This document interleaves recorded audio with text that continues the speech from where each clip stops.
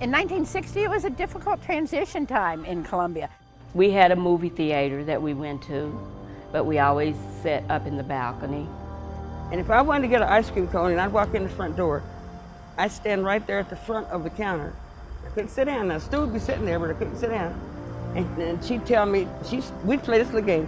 She'd come and tell me, I can't serve you up there. And I'd have to walk down to the end of the counter on the other end, and she'd bring me an ice cream cone then. But she wouldn't serve me up front. Now, that's crazy.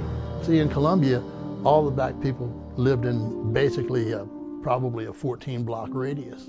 There was a practice called redlining, where they would block out certain areas of town, and that was the only place that black people could live or could buy property.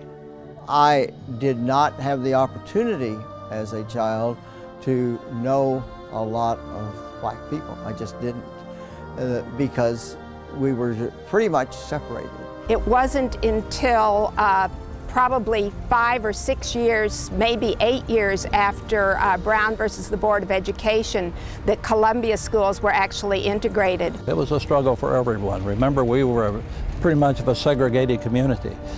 People felt like a segregated community, and they didn't quite know how to accept each other. Either way, blacks or whites.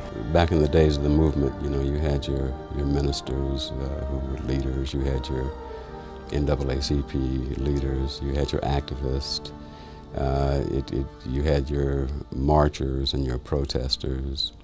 You even, toward the mid-60s, started developing more radical approaches to change.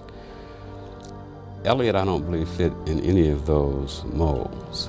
He was a person who could bring individuals or groups together to common ground, which may not have been possible were it not for his unique style.